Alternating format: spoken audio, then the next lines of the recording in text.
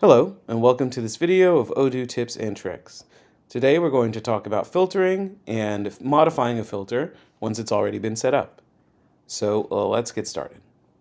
I'm going to go into the Sales app. Here on the quotation screen, you'll see that there is already a filter set up when I click in for my quotations. Now if I want to see what rules this filter is using or change them, I can hover over this filter, and then you'll see that the filter icon or the funnel icon turns into a gear.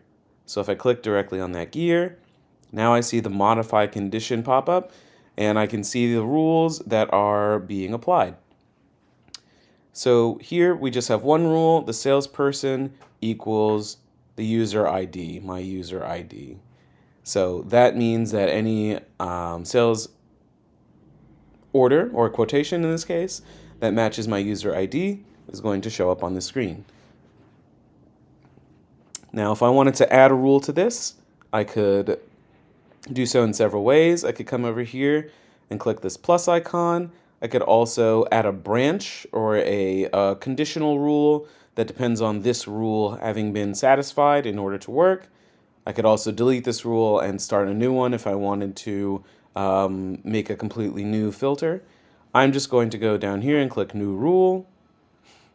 I'm going to make sure to match all of the following rules. My two options are to match all or any.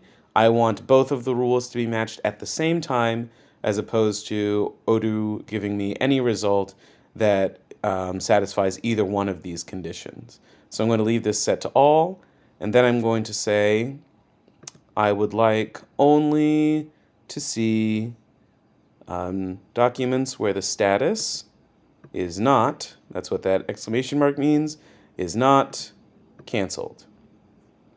I also am going to add a new rule that says the creation date is within the past, within the last month, so the last -1 months. Okay, so with my 3 rules here, I'm going to click confirm. You can see all 3 of my rules are up here. And now I'm going to save this filter as a favorite so that whenever I open quotations, this is what I see automatically. So I'll say my open quotations last month. I can make this my default filter upon opening the Sales app and going to the quotations view. And I can also share this with other people by checking this box. I'm going to leave these both unchecked. I'll just save this in case I want to see it. So now I click Save, and you can see that this is now a favorite view. If I leave the Sales app, come back in, the first filter is just my quotations still, but now I have this favorite available to me. However, I can still modify this favorite just like any other filter. So if I hover over it, the star there becomes a gear. I can click on that and see the 3 rules that I just set up. If I wanted to get rid of the creation date rule, I can come over here and click on this garbage bin, click confirm.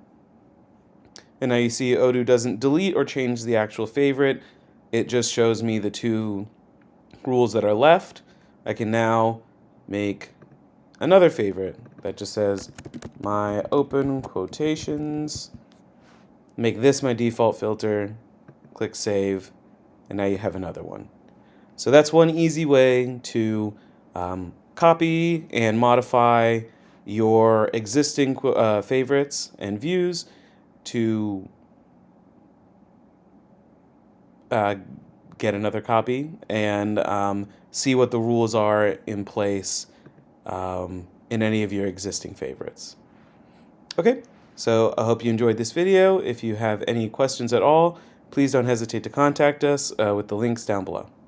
Thanks. Bye.